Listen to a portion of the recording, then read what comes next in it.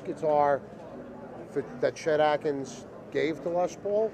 Yeah, this was one of three Chet Atkins prototypes. In fact, on the back of the headstock, see, it's got the Gibson prototype stamp back there. And they made three of these. And Les put me in touch with Jim Hutchins, who's the guy that that built these for Chet. And this is an amazing instrument. Yeah, he made three, and one of them went to Paul Yandell, and the other two went to Chet. And when I was talking to Jim about it, he said you could tell which ones went to Chet because of the Ray Butts pickups. That is correct, yes. And Chet's funky Bigsby, that's right. Funky Bigsby arm. So and yeah. Remember, you saw it here first. There you go. That's it. But I can't thank you enough for sharing your knowledge and your guitars and your time and your patience and all those good things with the foundation and myself. And this is truly a memorous moment. I can't even put into words how I feel at this given moment in time. Yeah, Les, I loved to death. You know, he was kind of my surrogate grandfather a little bit. We'd have great conversations about all sorts of technology and pickups and guitars and computers and. Well, he was the technology guy. He was, and he just meant the world to me. And this is just something that we can do to kind of make people aware of the foundation and hopefully give a little bit back to the guy that gave so much to all of us. Yes, and I'm in agreement with you there. Nobody gave to this business like the immortal Les Paul. And Lex, I can't thank you enough. Thanks, Frankie. Thank you. Yep. Hey everybody, Frankie B back again with my good friend, Mr. Jim Wysocki. How are you? Jim, I'm terrific, Jim. You looking well today. Thank you.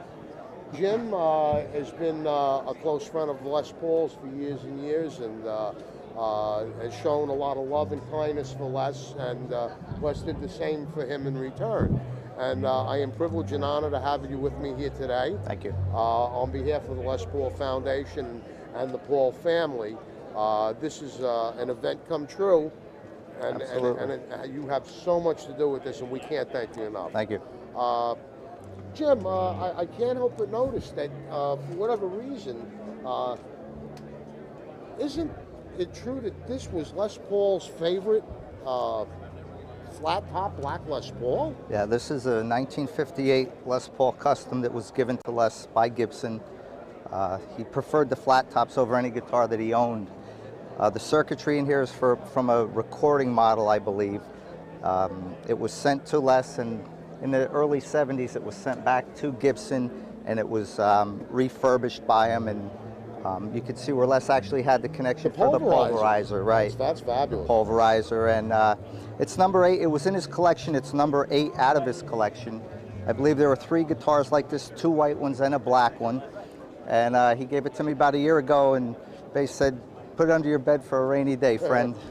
Well, you know, it's so nice of you to be able to come out here and share this piece of musical history with us, and I find it to be wonderful. The other thing that I find, I don't know if we can zero in on that in the camera, Les preferred his guitars without binding, and that's absolute proof, my friends. I'd like to get a shot back here, too, sure. Jen. As we see, this is out of Les Paul's personal collection. We have a little tag here and Les's name, and of course the inked on serial number. And it seemed that Les preferred the Keystone Grover style tuners, and this particular guitar, yes, with the low impedance electronics, really exuded that Les Paul sound. Yeah, absolutely. He loved the low impedance. He preferred them better. He got better sound, his sound out of low impedance. He got any sound he wanted. But I can't believe I get to hold this, ladies and gentlemen. This is unbelievable. This also has the Amphenol jack where Les installed his microphone. He was able to sing directly into the guitar, and out of a jack his voice came out of the amplifier as well as the guitar sound. He changed the toggle switch up here for a volume switch. The toggle switch is now down on the bottom. It was all rewired and redone to his specs. Yes, and from what I understand, Les and Rusty Paul performed all the little modifications self-handedly. They did all of the most of the changes on it, Gibson did, but it was brought back to Gibson and he redid it to his standards, how he liked the guitar Well, to I sound. can understand. Les had his own little secrets and Right. little to-dos on Right. how he wanted to get the sound, and apparently he knew. He knew. I was wondering if you can enlighten me on this particular Epiphone. I met Les back in 1981, and in 1982 I received this from Les. It's an Epiphone. I don't even know what model it is, but this was the first one he gave me and said, put it under your bed for a rainy day. It was one of the early model Epiphones. He had the two clunkers that he cut up, and he told me he didn't have the heart to cut this guitar up, so he kept it in one piece. And I guess he said for me to keep it because he said he didn't have the, I don't know, the patience, because he would have ended up cutting it up. So he gave it to me, and it's been on my wall for years. That is truly, truly fabulous. And I can't help but notice that you have Les's 53 ES295 here. Right. And I must admit that this is probably one of the cleanest instruments I've ever seen come out of Les's house. Because, Yeah. I mean, he really played everything that he Sure. owned. Nothing was squirreled away Right. for a rainy day when it came to Les. But Exactly. if we can zero in, look at that finish. 1953. It's actually older than I am, thank God. This is truly amazing.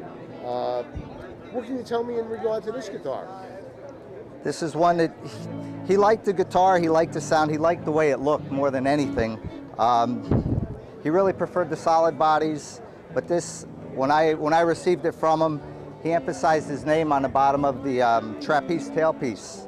And this was just another one that, you know, put under your bed for a rainy day.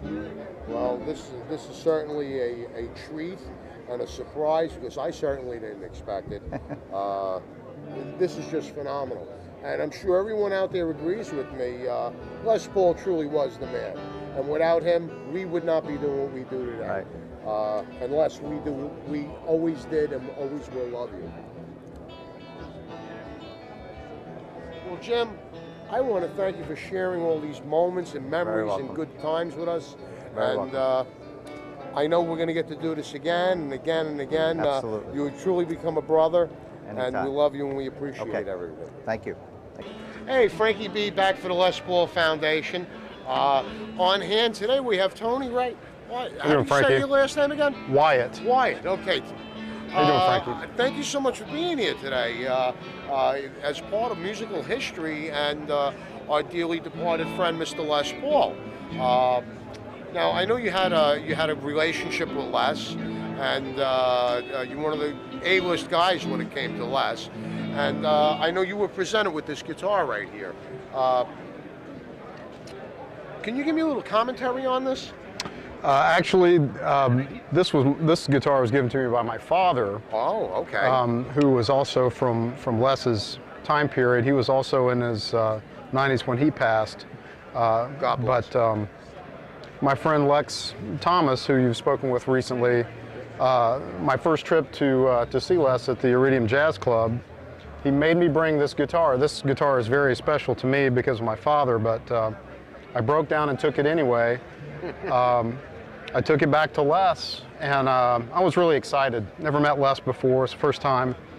And he introduced himself, I introduced myself, and I felt like he was my surrogate grandfather. He was just an amazing, sweet man. He certainly was.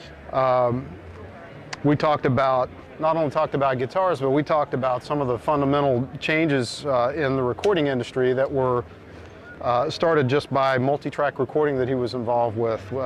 We talked about compression and all the things that changed in the industry to make recording possible. And he signed my guitar, and As a matter of fact, now that you mentioned the signature, let's get a little 0-inch shot, you and me, with that. I think we want to show that off. Isn't that fabulous, everybody? Where else are you going to see this stuff? just a great guy. Fantastic. That is fabulous, Tony. I can't thank you enough for being here today. My pleasure. And I know Les loved you, as he loved all of us. And it's nice to actually speak with Les's other friends, other than all the other wonderful people we've had the ability to speak to today. If you have anything to add, we'd love to hear from you on that. Great. We're going to see you at the next one, absolutely? Yes, sir. Okay, that Absolutely. sounds fabulous. Thanks a lot. I'm going to put this down for now. Once again, Frankie B and Tony.